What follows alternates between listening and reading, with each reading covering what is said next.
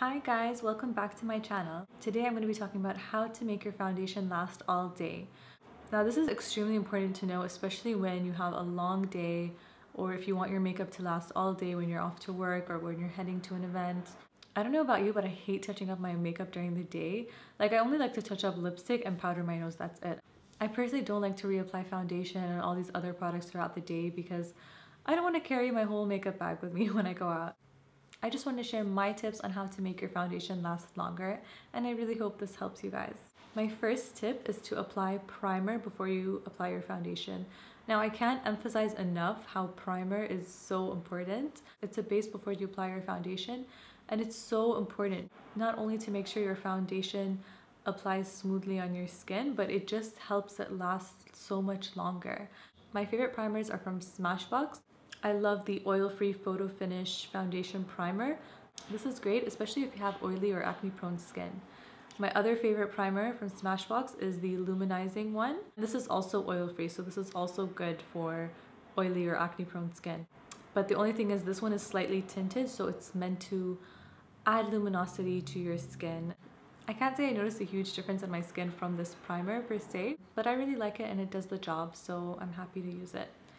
Now, I know Smashbox is not available in Bahrain, but you can find primers for almost any makeup brand. I'm sure there are many primers that you could try, but these are my personal favorites.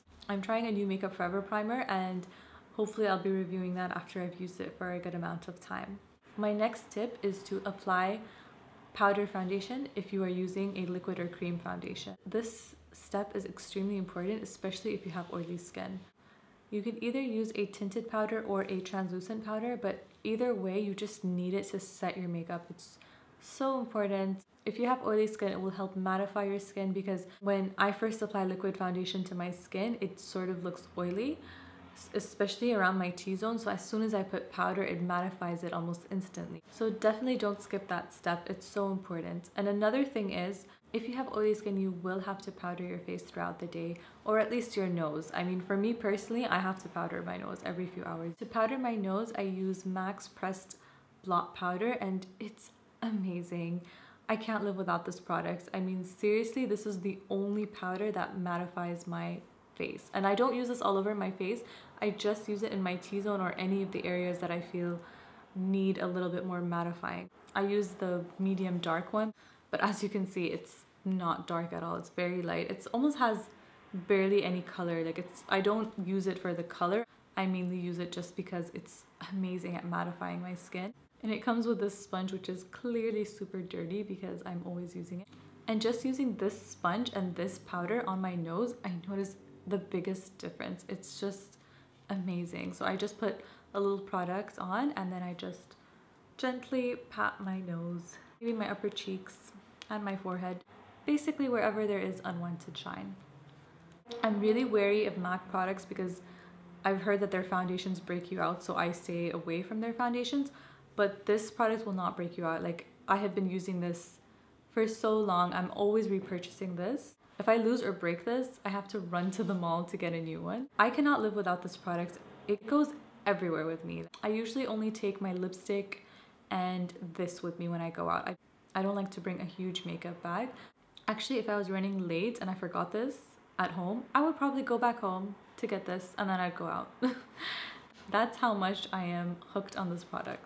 My final tip is to use a setting spray.